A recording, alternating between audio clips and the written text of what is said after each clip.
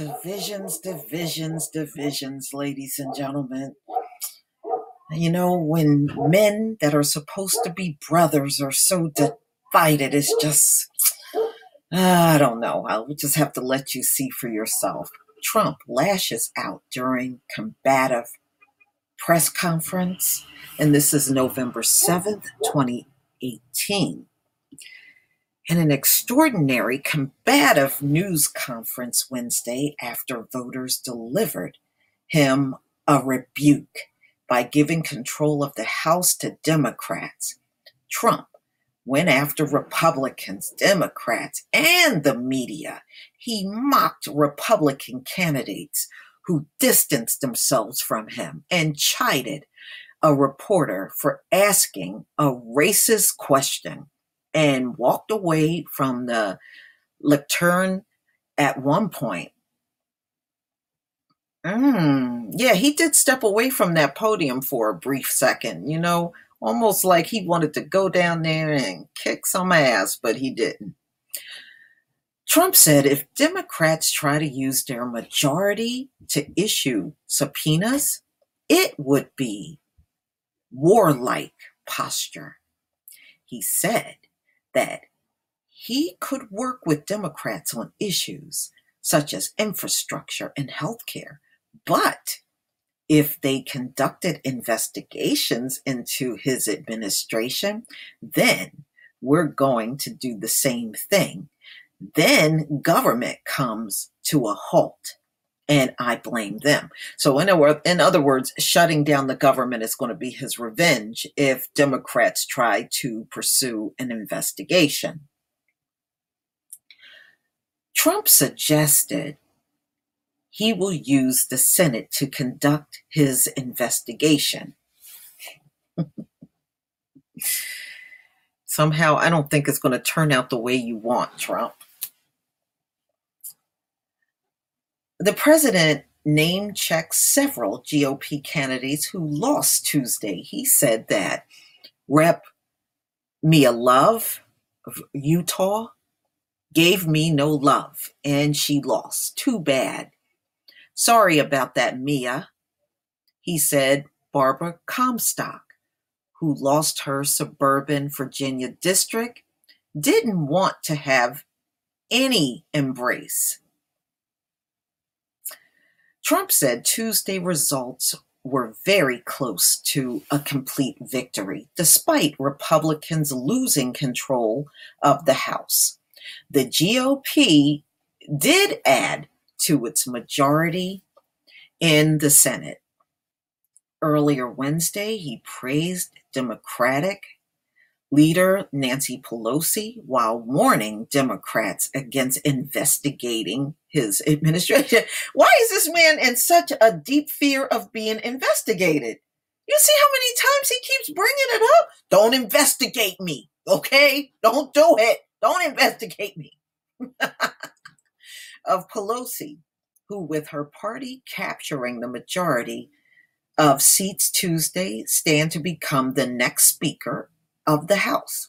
Trump tweeted that she deserves to be chosen Speaker of the House by Democrats and that she has earned this great honor, and even suggests some Republicans could vote for her if Democrats give her a hard time. Actually, I think she's been Speaker for way too long. You need some fresh blood in there. You don't need the same old relic over and over. She needs to go somewhere and retire. At his news conference, Trump said there was nothing sarcastic about his praise, saying she had fought long and hard. Some Democrats said during their campaigns that they would not back Pelosi, but it's not clear yet whether there are any Democrats willing to challenge her for the post. And it seems highly unlikely that any Republican will vote for a woman their party has demonized in thousands of campaign ads.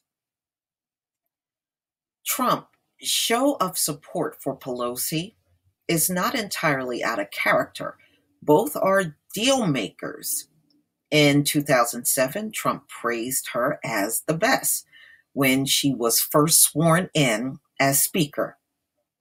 He has yet to come up with a derogatory nickname for her, as he has with many of his other Democratic foes, although that could certainly change. For her part, Pelosi has said that without bipartisan support, Democrats are unlikely to pursue impeachment charges against the president, although that too could change. Trump. So he said he's considering changes to his administration in the aftermath of the election, including to his cabinet. And we know Jeff Sessions has already resigned. Shortly after the news conference ended, Trump tweeted that he had accepted the resignation of Attorney General Jeff Sessions, he replaced Sessions by Chief of Staff Matthew G. Whitaker. All right. So there's his tweet. Trump singled out Secretary of State Mike Pompeo for praise and reiterated that he was reviewing Interior Secretary Ryan Zinke's job as well, following numerous reports of ethical violations. Trump again denounced Special Counsel Robert Mueller's investigation into ties between Trump's 2016 campaign and the Russian government, claiming he could have shut it down. Trump said he could fire everybody right now, but I don't want to stop it because politically I don't like stopping it. Trump called the investigation a disgrace, saying it should have never been started because there is no crime. Okay, so Trump and a CNN Jim Acosta kind of got into it, and Trump told him he was a rude person, and the exchange got pretty heated. I got part of that exchange that I'm going to let you see.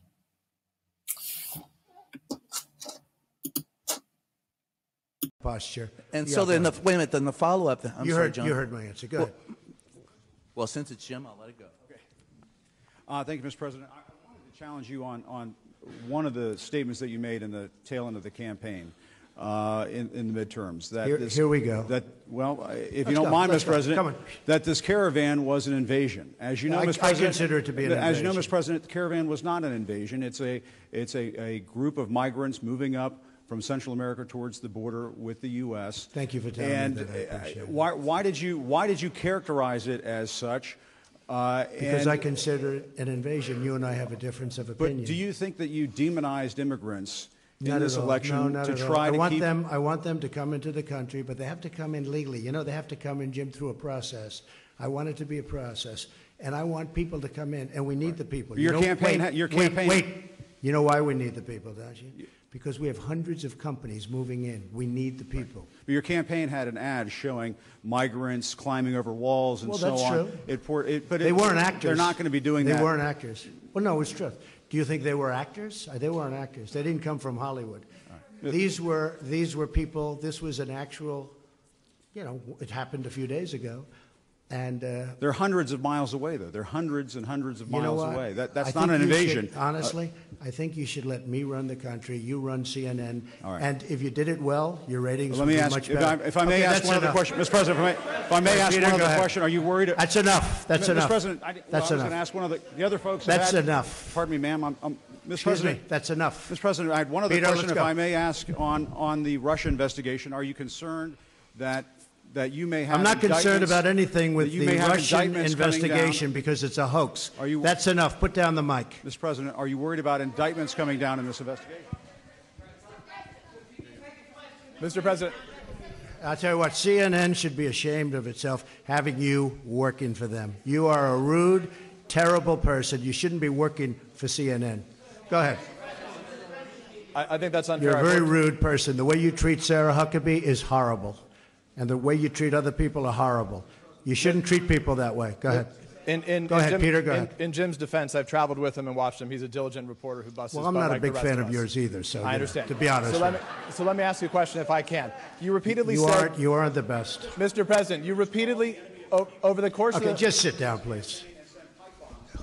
Well, when you report fake news, when you report fake news, which CNN does a lot, you are the enemy of the people. Go ahead. Mr. President, over the course of the last several days of the campaign, sir, at the end of the campaign, you repeatedly said that Americans need to fear Democrats. You said Democrats would unleash a wave of violent crime that endangers families